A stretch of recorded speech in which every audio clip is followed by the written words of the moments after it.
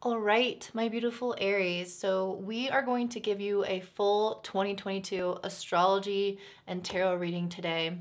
I didn't want to film my face like I normally do because I look whack today and I just wanted that pressure off of me thinking about that. So I have my astrology notes on my iPad right here. I've got so many decks lined up here. I'm not even sure which ones I'm going to use yet or how this is even going to go. I'm just going to flow it all.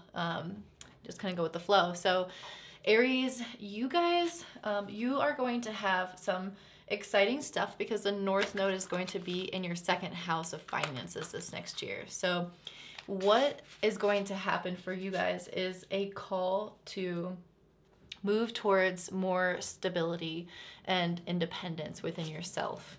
And that's specifically going to happen from January 18th, and it's going to be in your second house for the next year and a half.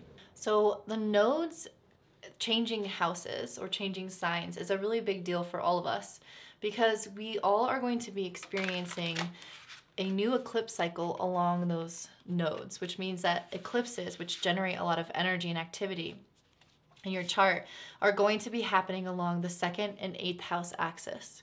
And so what that means is that you guys are going to be faced with certain circumstances and events that bring up the question of your vulnerability versus you being able to take care of yourself, your own independence, and being secure within yourself and confident within yourself.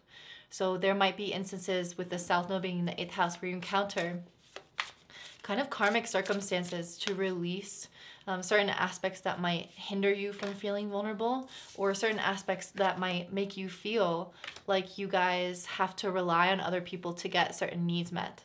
I think that you guys are moving towards a greater sense of independence. And so it might feel, I'm pulling cards specifically, I guess, related to the nodes right now. Maybe I'll just do that. Maybe I'll be, I don't know, we'll just go with the flow. We'll just see. But I want to see what the nodes changing signs is going to look like for you next year. Knight of Pentacles. Yeah. That's what that feels like. Kind of going on this journey of greater financial independence and greater self-confidence.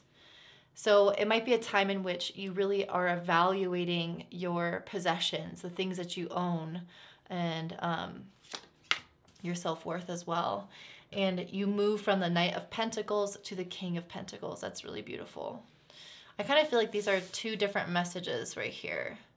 This is the overall transition coming into a place of stability where you are actually able, with this King of Pentacles, to delegate things to other people, where you have enough responsibility or enough abundance in your life that you can then be the overseer, be the person who is lending the money or telling people how to invest, or people are helping you while you're doing something. So there's this leveling up happening within your independence, and that also equates into stronger leadership skills. You guys are also going to have Jupiter transition into Pisces in your 12th house, and that's happening this month. So a lot of your blessings are actually coming from kind of more spiritual aspects of life. Let me pull a card for that. King of Swords, the Eight of Pentacles, and the Page of Swords. Interesting. So yeah, I think it's interesting. You're not necessarily having a lot of career stuff like throughout the year. You're not having, the eclipses in the 10th house. You're not having any of the outer planets in the 10th house except Pluto, of course. And that's going to be really activated at the beginning of the year when Pluto is with Venus and Venus is retrograde. You're going to be feeling a reevaluation of your values and of your finances and everything in relation to your career and your career dynamics and career relationships. But this to me is more so like financial or independent of your career. So yeah, I feel like this is you getting really squared away with your own finances and your own budgeting, and just being really proud of the things that you cultivate by the end of the year for yourself. But then in terms of career, I feel like that's not as much of a hot spot this next year. I kind of feel like you're just going to be putting your head down with this Eight of Pentacles and going with the flow. And at least from March onwards, from January till March, you guys might have that reevaluation period where you are looking into how much you make, how you manage your time, how you manage emotions or relationships within the workplace, what you value and what you want, what you truly need in your job. And maybe leaving behind any old patterns that prevented you from reaching utmost happiness within your career. So that's going to be from January to March. And then after that, I feel like you guys are hunkering down, putting your head down, working like normal, and cultivating this sense of abundance.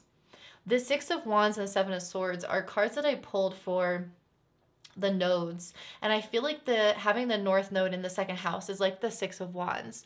It gives you the experience of having some sort of success or having past efforts pay off. When eclipses come through, you can feel like your financial abundance starts to manifest like you've always wanted. The Seven of Swords is having the South Node in the 8th house. The Seven of Swords is all about the things that we hide from ourselves as well as from others, the shadow aspects of ourselves, the secrets.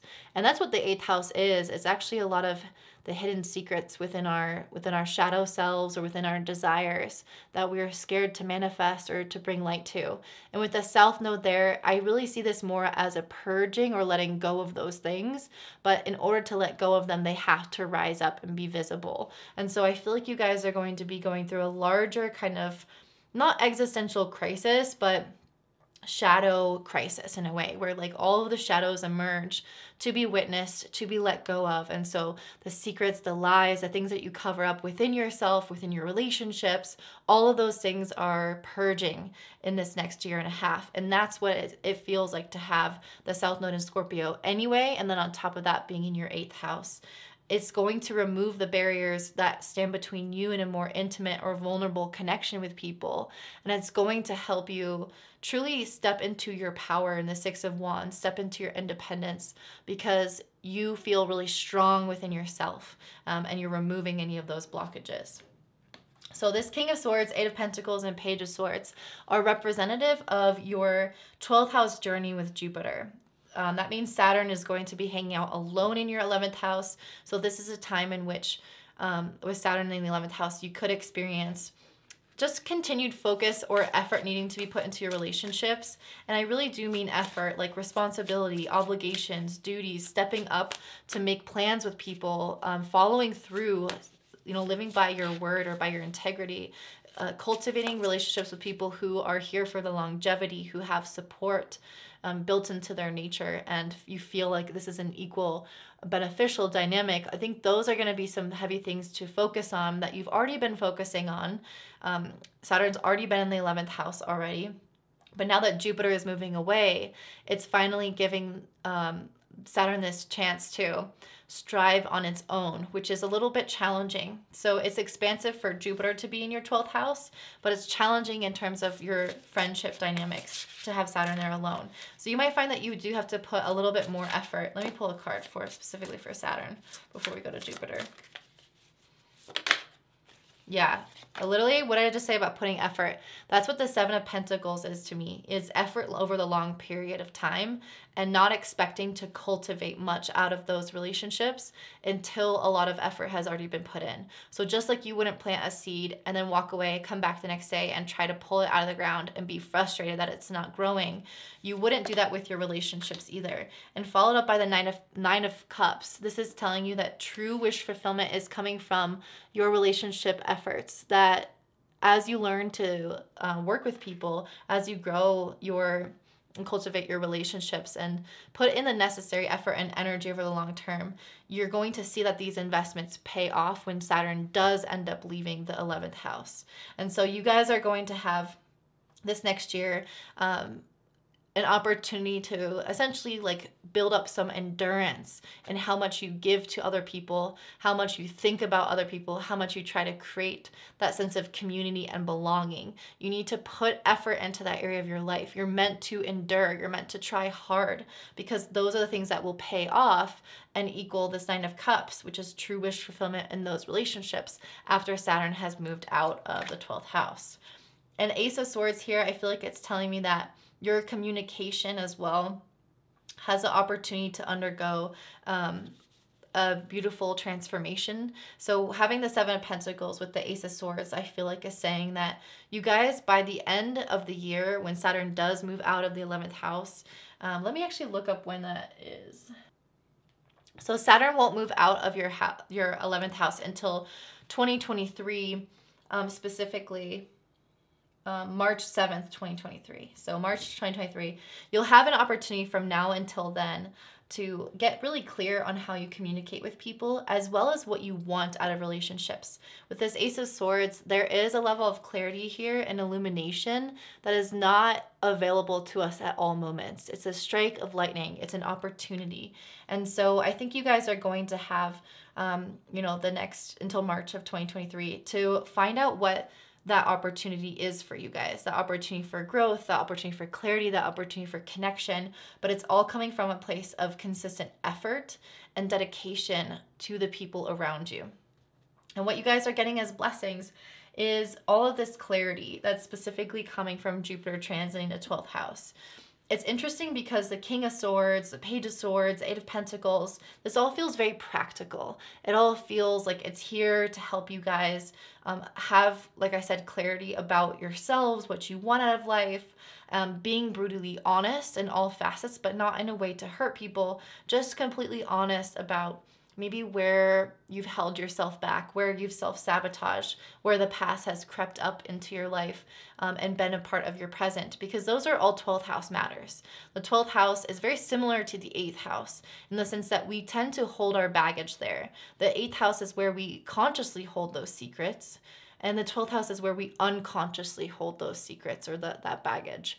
And so I think that you guys are going to have this illuminated in a really beautiful, positive way, because Jupiter is really thriving in the sign of Pisces. It likes to be in this sign. And so what that means is that as it transits through the 12th house in Pisces, it is connecting you on a deeper spiritual level to your essence, to your needs, to your desires, and it's helping to shed light on the things that you have lied to yourself about. Again, the South Node in the 8th house is purging those things that you've lied to yourself about, but the 12th house is illuminating and helping you spiritually connect with those aspects of yourself that have been hidden from view. So how the past has affected the present, how maybe you've unconsciously or subconsciously held on to traumas or fears, how you felt isolated, different, or alone.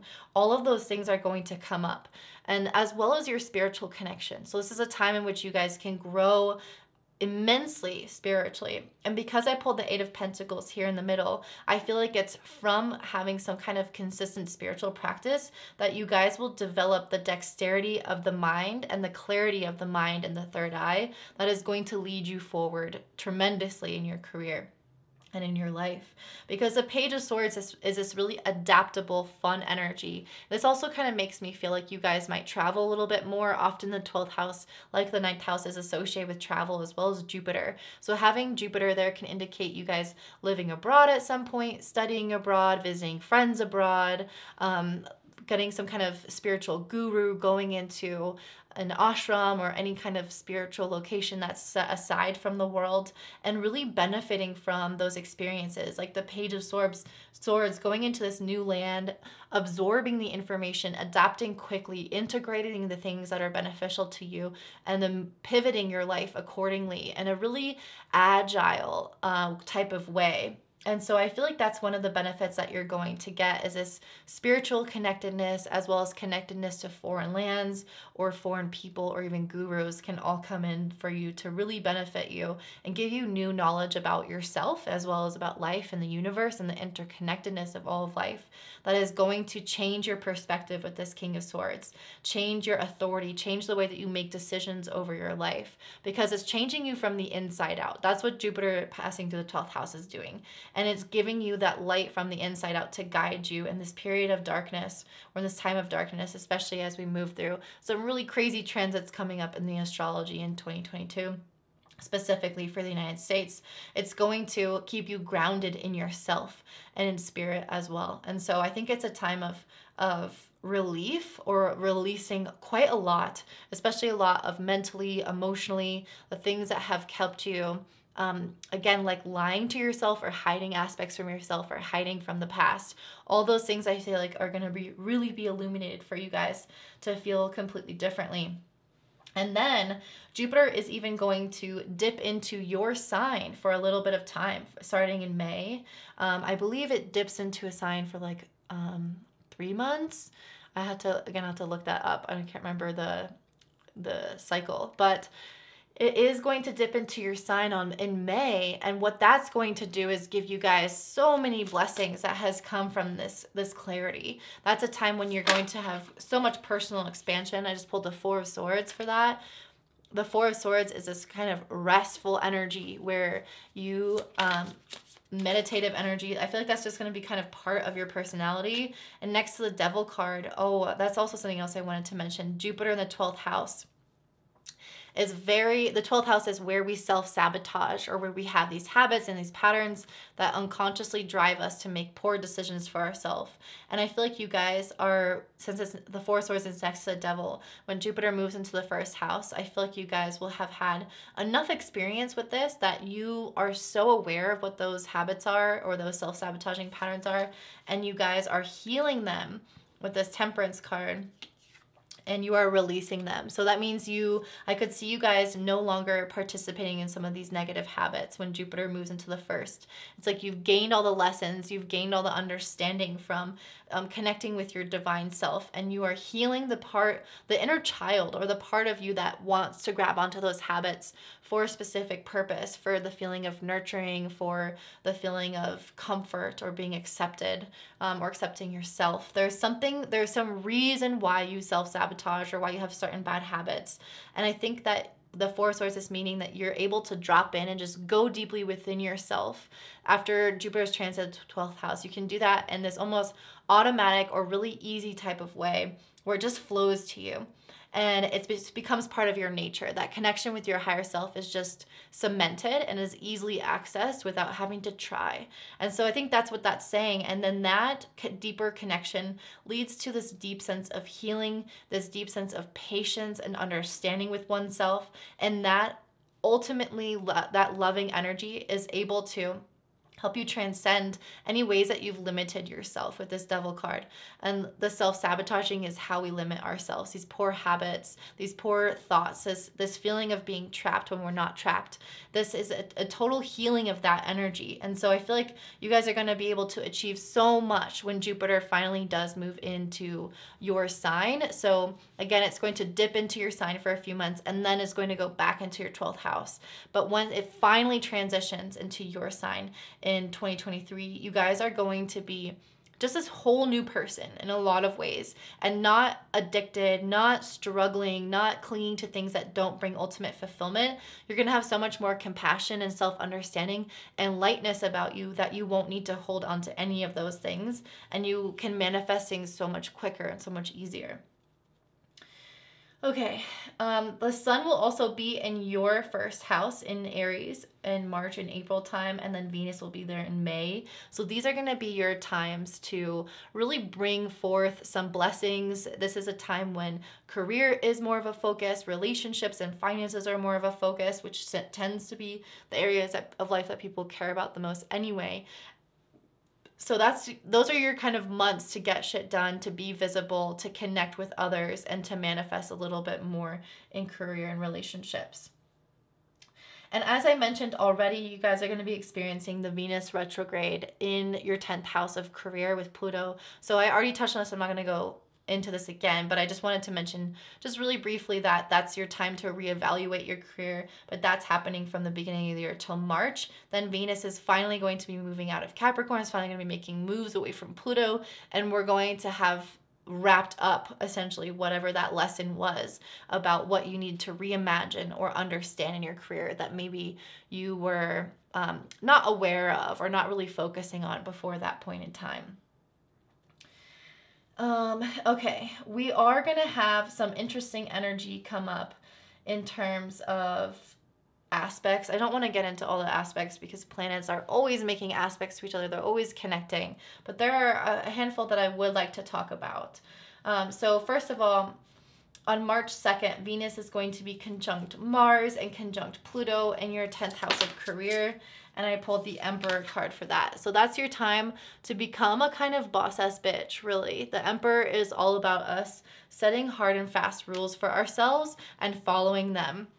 I actually had a friend of mine talk about the Emperor last night, whose birthday it was, Ricky, the astrologer. He was talking about how the kings and the knights are born into the kings specifically are born into privilege. They're born into their role, but the emperor is made. The emperor takes this role. And so this will become you guys, essentially, with Venus and Mars and Pluto all together in the 10th house of career. It's your time to step up and take what you want on March 2nd. For you guys to set really strong boundaries for manifestation and also for yourself, to get super clear about what you will and you won't tolerate, or what you're looking for in your life. Just this kind of visibility and clarity happening, directed towards purpose and what you desire in your career. That's really what I see for you guys coming through in March. In April 4th, we have Venus conjunct Saturn and Mars. This is happening in your 11th house of friendships. So this is what you're working on here, putting effort into friends, getting clear about what you want, what you're looking for, how you communicate those needs. Oh, this kind of flew out. That's interesting. Two of Pentacles.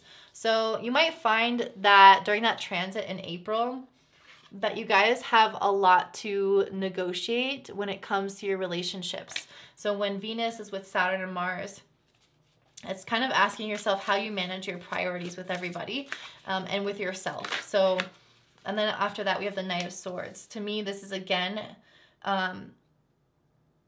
this is almost a warning a little bit with Saturn conjunct Mars of this potential for burnout within relationships.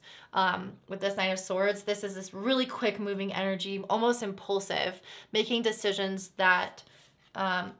decisions that it thinks will benefit its relationships, but maybe it's a time to also think about this more long term, especially in the sign of Aquarius. Specifically on April 4th, when all these planets are coming together, it's reprioritizing how quickly you are acting for other people. It's like you want to put that effort in, but you also need to make sure that effort is going into yourself with the Seven of Pentacles. And so it's about balancing or managing all these priorities so that you're not being impulsive or making rash decisions, and that you're communicating clearly, swiftly. And with Mars and Saturn there, the two malefics, the two troubling planets in astrology, not making any like quick moves in terms of speaking about something, like not being aggressive in the way that you communicate, being very sure of yourself before you sit down, so that again, you can manage your priority of expressing a need versus cultivating and maintaining connection, which can sometimes go against each other. So these Two of Pentacles is really asking you to look at both sides of the coin, look at how you're taking care of yourself versus others, and not to act impulsively on that date in April 4th.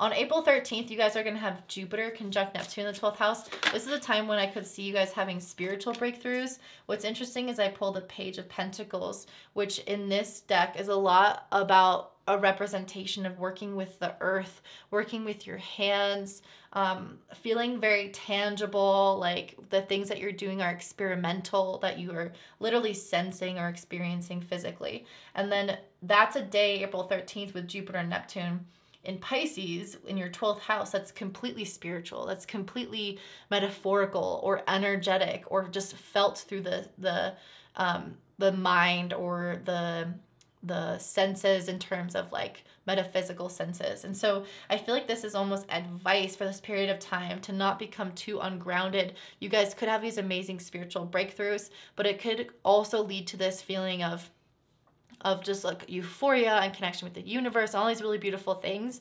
But at the same time, I think this card is advice for bringing it back down into the earth, taking that into a tangible, practical thing in your life, and going from there. So just kind of keep that in mind on that day where you might feel like super elevated, that you just kind of are floating off the ground. It's saying to ground yourself in that process as well. April 30th, you're going to have Venus conjunct Jupiter in Pisces in the 12th house. So this is such a beautiful time for relationships. With the King of Wands, you guys might be feeling really passionate about someone or something new. You might have some new creative visions coming through, especially being Pisces 12th house.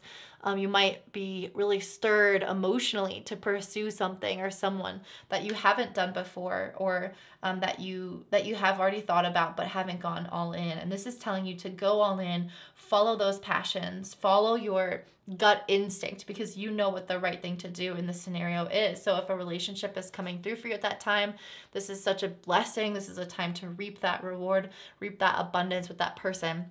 If it's a creative vision, it's time to go all in on that vision and reap the reward of that experience for yourself. It's all about enjoyment, and our efforts, or our way of being and our nature, coming back to us tenfold. So if we've been gracious, receiving that graciousness back from others. If we've been giving, or if we've been, or using our creative spirits for benefiting others, all those things can be cultivated and reaped at that time. So that's a really beautiful period for you in April 30th.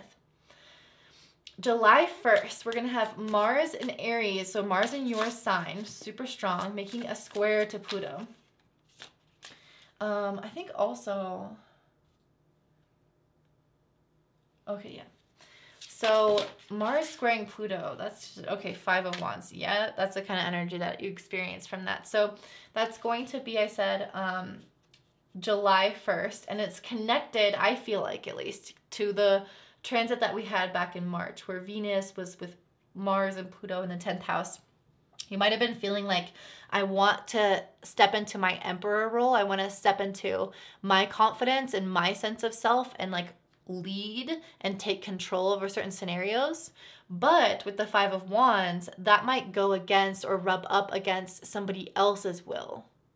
And so what this is saying with the 5 of Wands is that there is a clash of wills occurring, where you may really need to go deep and kind of find out how to cooperate or get some type of cohesion in that dynamic, because you might have felt really powerful back in March, but see it all kind of blow up or become tumultuous and chaotic within your work dynamic by July 1st. So yeah, I definitely feel like you guys are going to have to be really mindful of everyone's desires and how, I mean, you are an Aries rising, so this is like Mars is in your sign, so you're really powered up right now. You might be feeling a little bit more impatient or a little bit more frustrated with other people. With that square to Pluto, it could be certain deadlines that are leaving you really clashing against people setting those deadlines and thinking it's unrealistic. Or maybe your boss is wanting you to do something, or someone else that you work with, or some aspect of your career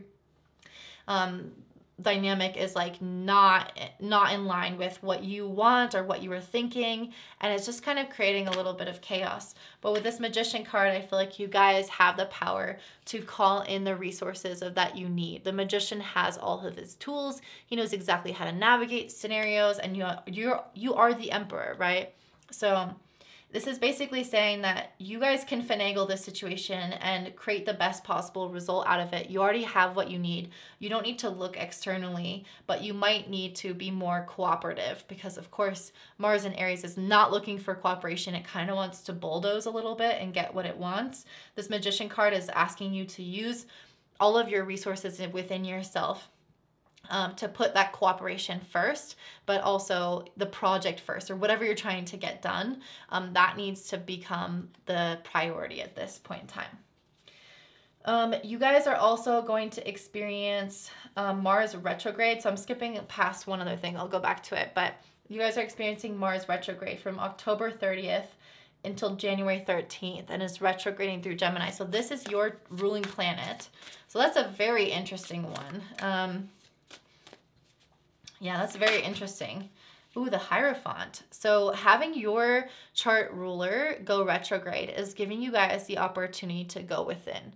And that's always going to be the case when a planet moves backwards. It helps us internalize that energy and shift through everything that has happened throughout the past year related to Mars, which is about our willpower, us taking action, holding boundaries, defending ourselves, sticking up for ourselves, fighting for what we believe in, expressing our passions, our sexuality, our anger, our resentment, all of those intense masculine feelings. All of those things need to be processed, especially in the sign of Gemini. This could, in your 3rd house, this could be a time in which they need to be processed mentally, You might need to speak things aloud. This is a really powerful time to see a therapist and kind of observe your mind, observe your speech patterns and how those things have played out over the past year. And so the Hierophant card is your chance to really go within. And with this Eight of Wands card, you might be a little bit frustrated that things are not moving as quickly as you would want them to. The Eight of Wands is representing really fast action, things kind of taking over, going not out of control, but like they are just flowing and they are just at the speed of light. But having Mars retrograde is not your time to have that moving really quickly, right? Mars normally wants to move fast, especially in the third house. It's super busy. It's a time when you probably want to really push ahead and get a lot done in terms of communication or projects or tasks that you have to do. It's like a lot of busy movement. Sometimes this even means like people wanting to travel. But Mars is retrograde, so you might experience more delays. It's your time to go inward. So this Eight of Wands could feel a little bit stifling in the sense that that's what you want, but that's not really what you're getting because it's not what we're used to, right? Mars retrograde is giving us the opposite of what we're used to. If you're used to action, it's inaction. If you're used to expressing passion, it's internalizing that and understanding like where that passion even comes from, or not really feeling maybe as inspired as usual. So you might be like kind of wondering about yourself, like, God, I don't have as much energy as usual, or I just feel like I need some more time alone than usual. And that's okay. That's okay. If you can honor this part of your cycle and explore with this Page of Wands your more creative side of yourself as well. Maybe there is a lot more that you guys haven't fully considered exploring or haven't really done yet. I mean, Mars is your chart ruler, which means that it represents a lot about you, your personality, what you want. This Page of Wands is telling me that when Mars goes retrograde from October to January of next year, you guys are meant to kind of, well, it's the end of October, so I should basically say November to mid-January of next year. You guys are meant to be exploring some maybe new passions or new hobbies that you haven't like given yourself the opportunity to explore. Being in the third house, it could be related to something to do with communication or social media. It doesn't have to be that, but there might be some like new ideas or new concepts that come in for you that Mars retrograde brings back up from the past, from your childhood, stuff that you've always said that you wanted to do that you've never given yourself the space to. That's a time when things in our normal activities kind of slow down and give us the opportunity to reignite old passions or old things that we haven't explored, like I was saying. The last thing I want to talk about is what's happening on August 1st. So we're going to have a kind of intense transit that day, which is a very mixed bag. I'm not even sure how we're going to experience it really. So I definitely want to pull some cards, but we are going to have Mars conjunct Uranus in your second house, which leads to blowing up or instability within our foundation or within our finances, within our resources. It's making a square to Saturn the 11th. So this could be going against your plans. This could be not really what you had in mind. This could infringe your ability to enjoy your relationships, or it could somehow affect your friendships and your community. And that community could be a restrictive force. And then it's making a sextile to Venus in the 4th in Cancer, which is really beautiful. So it's also giving us the blessings of having a strong home, having a strong family, emotional foundation. So all these different elements kind of being pulled in. So let's just pull a card for that and then we'll wrap up. So for that, you got the Six of Pentacles and the Four of Cups. Interesting. So some of you guys might have an experience there where with the Six of Pentacles, you are getting some kind of opportunity coming your way that might be a result of previous hard work that you've done. It's this feeling of wanting to be giving to other people because you have so much abundance, and also people wanting to give back to you because you're so giving. And then we have the Four of Cups next to it. So it feels like a rejection of this blessing. So you guys might be really doubting or uncertain of some opportunity that's coming in for you that you have the potential to act on. It feels like a blessing, but I think that with the square with Saturn the 11th, it's like, does it fit with my plan? Does that actually make sense? So whatever new element is being thrown into the financial situation of your life, or the financial foundation, or like physical resources of your life. Making that square with Saturn in the 11th, I feel like you're like, well, I don't know if that's really what I intended. And I think that you guys might worry a lot about it with this Nine of Swords. Saturn does tend to cause anxiety, especially with squares with Mars and with Uranus. There's a lot of mental activity, a lot of worry about it, a lot of sleepless nights. And I think that you might be scared of how it could negatively affect you. But to me, I feel like it's saying, well, let's just pull a card and see. With the square with Venus, the sextile with Venus in the 4th house, I feel like it's saying that there is potential for this resource to be really great. So should Aries take this resource that comes to them, or this opportunity, this financial situation that arises in August 1st, should they act on it? The Justice card.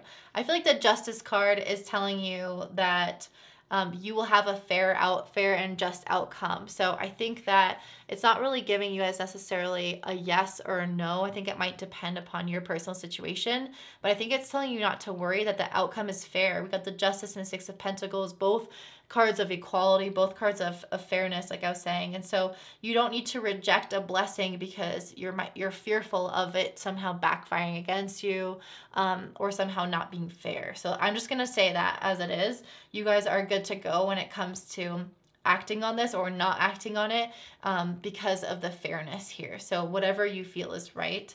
And I guess it will be dependent on your personal situation. All right, well, I really thought I would use all these cards like on the side. I didn't really use any of them, but I kind of want to pull a card that's going to be representative of how you start off this year, which is the Crocodile, and then how you end this year, which I got 2 of them, the Snake and the Wolf.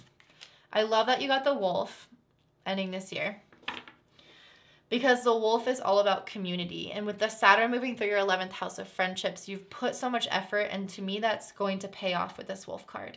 It's giving you the opportunity to have that really strong pack that you feel like you belong to.